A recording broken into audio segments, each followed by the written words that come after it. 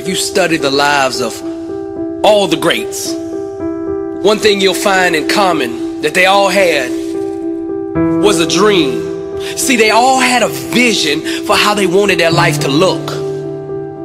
And every day they got up and aligned their actions with that dream, with that vision, until what was only a thought, a vision in their mind became their reality. The whole world is just one big blank white canvas. And you are the artist. Your thoughts are the colors.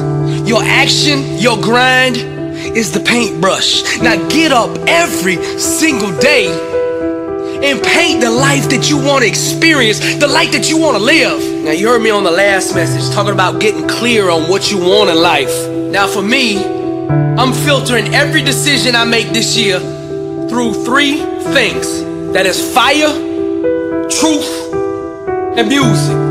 Now what I mean by this, fire. Okay, fire is passion. It's what makes me feel the most alive in life. Now hear me out. People with small dreams are lukewarm people. They're not very excited about life. So I'm gonna dream big. Everything I do, I'm pushing the envelope. I'm allowing and inviting God into my situation. Because some of you see, when you got small dreams, you boxing God out. Faith is an invitation for God to come invade your life. So I'm gonna dream big, where I've gotta put myself in a position of faith. Stop dreaming dreams that are equal to your own ability and start dreaming dreams that are equivalent to the God that you serve. The day you start believing is the day you start living.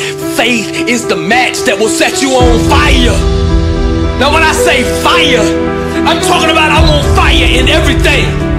I want relationships that are deeply connected, that make me feel alive. I want to do work every single day that I'm excited about. Excited to open my eyes in the morning and hate to close them at night because I'm scared I might miss out on something. I'm very keen to my inner energy.